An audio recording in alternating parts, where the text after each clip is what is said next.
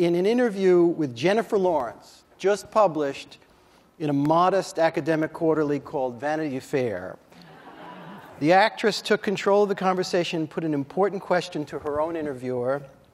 Do you like Curb Your Enthusiasm, she said. Do you like Larry David? I'm in love with Larry David. And I have been for a very long time. Oh, smart Wait, kid. It gets better. I worship Woody Allen, but I don't feel it way below the belt the way I do for Larry David. I like the use of the word way. Way, below yes, the belt. yes, way. So Maybe she's referring to her knees. any reaction, ethical or otherwise? Well, I would say it's a shame that I'm about 40 years older than she is. What? You know. What? Oh, no. I don't think. This is a magazine that published Nabokov, so don't worry, it's okay. Yeah. No, I don't think I could do it. I couldn't do it. You know. Immense relief. On the one hand, it's very flattering. On the other hand, it's kind of a shame. Yeah. In terms of timing. In terms of timing, Yes. yes. Okay. But I think I would have fun watching the reality shows with her. I think that would be fun. The Housewives of Atlanta, you know. I want to sort of find a way to discuss the whole of Larry's career. And he grew up in Sheepshead Bay in deepest, darkest Brooklyn. This is correct. This is correct.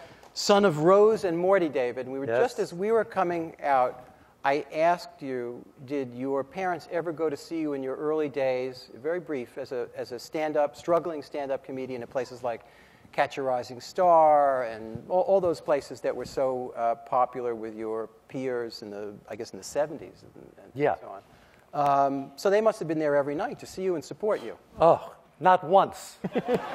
First of all, I wouldn't let them come.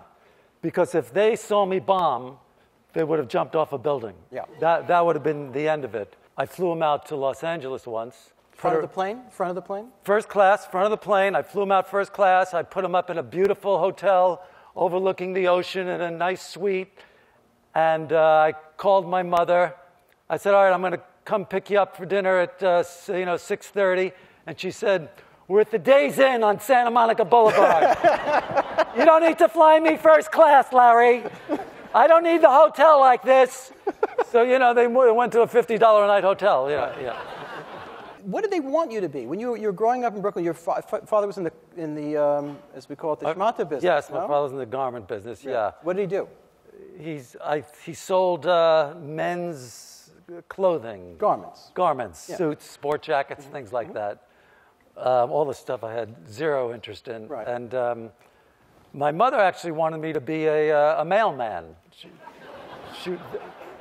That was her dream. Best case scenario, because they have benefits. You always have a job. Right. And I don't think I would have been a very good mailman. So that credo of the sleet, the rain, the hail, the snow. The hail would have gotten me, for sure. I would not have delivered in hail. I would have called the boss. I would have said, I know about the creed, but it's hailing out. Are you crazy? Boom, that'll kill you, that hail. For more of the New Yorker Festival, subscribe to the New Yorker channel.